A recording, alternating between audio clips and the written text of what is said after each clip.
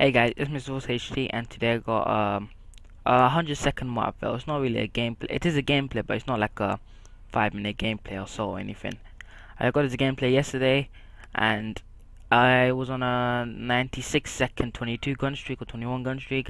Then the match ends while I was aiming down sight for a few people, and I was really gutted because this could have been my fastest MOAB yet. My fastest now is about 107 seconds, and if I had beat this record, then I just would have been happy because I would have been on a double-digit second MOAB.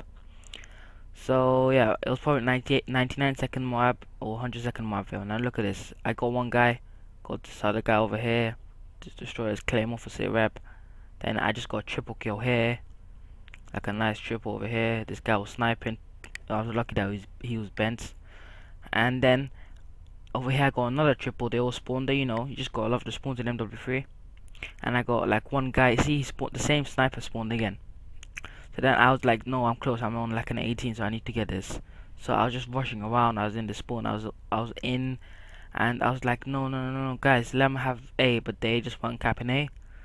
So if the match was on for at least 10 more seconds, then I would have had them up. Here again, I killed the danger swag guy. I did a tactical panic knife over here. Get one over there.